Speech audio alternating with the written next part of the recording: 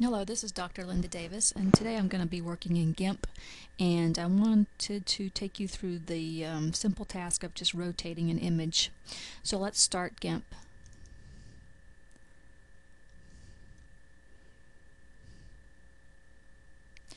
And the image I want to use today is one that oftentimes when you're taking shots with your cameras or your camera phones, you are finding that they're coming in, sideways, and you need to change them around. So I'm going to take you through an example of this.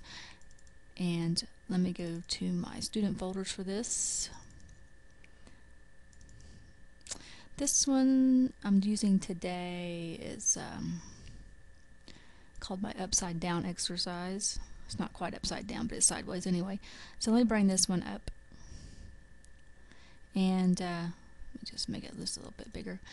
And as you can see, it's not positioned correctly. So very simple to do this in GIMP. You just simply want to go up to Image and go down to Transform, and you have your choices here of flip horizontally or flip vertically.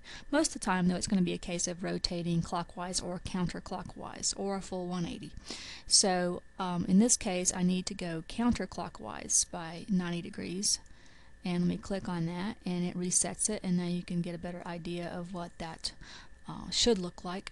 And then of course just save your changes there. Okay, so very simple. That's rotating an image. Thank you.